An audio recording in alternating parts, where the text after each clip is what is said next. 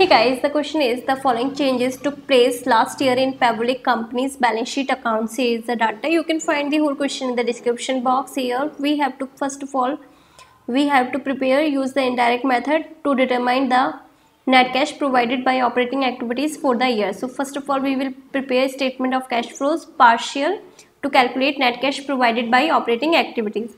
So here first of all we will take net income. Here our net income is $72.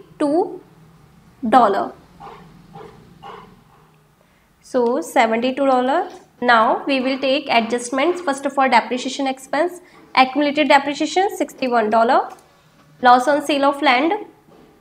Loss on sale of land is $14 and gain on sale of investment $18.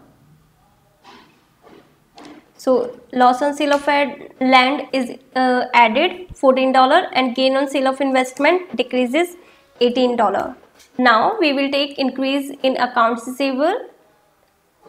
Here accounts receivables $17. Here I means increase and D means decrease. So increase in account receivable $17, which will be a negative value because increase in current assets will be deducted and decrease in current assets will be added.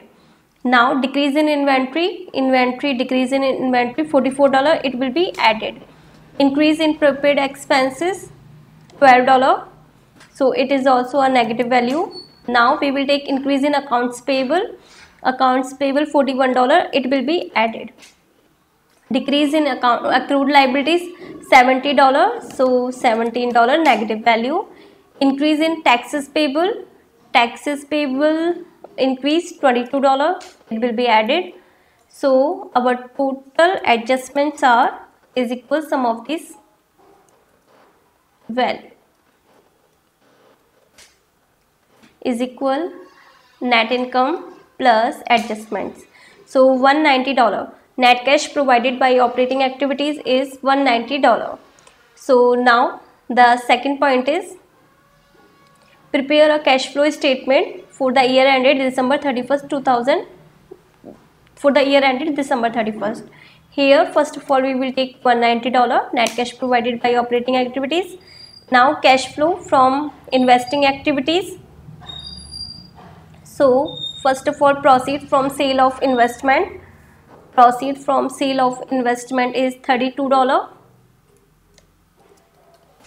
Now purchase of property, plant and equipment $290, it is given above, plus land that costs $31, so $290 plus 31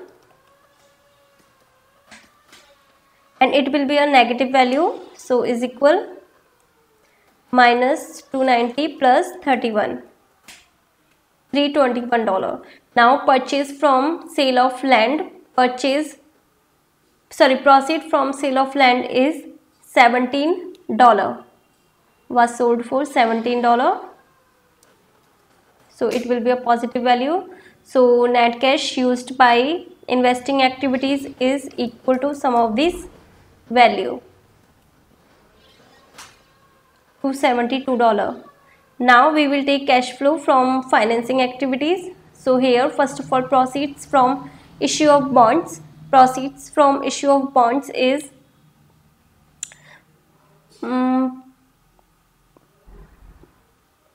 here it is said that $148. Bonds payable increase, so proceed from issued bonds $148. Now we will take purchase of treasury stock, which is $68. Common stock decrease, it means purchase of treasury stock. Now dividend paid is of $11.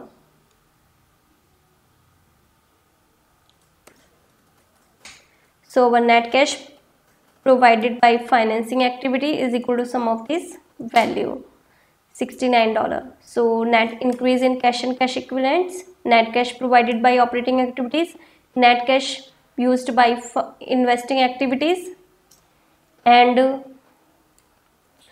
net cash provided by financing activities. Here 148 minus 68 and 11 is equal to, sorry, I have entered minus sign here, so it is a positive value, $69. Now we will take cash and cash equivalent at the beginning of the period, so it is $114, and cash and cash equivalent at the end of the period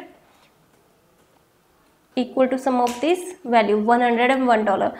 We can say that our solution is right because our ending cash and cash equivalent is equal to the ending balance here. So it is our solution. In case any doubt, you can ask me through comment box, and don't forget to subscribe my YouTube channel and hit the bell icon. Thank you.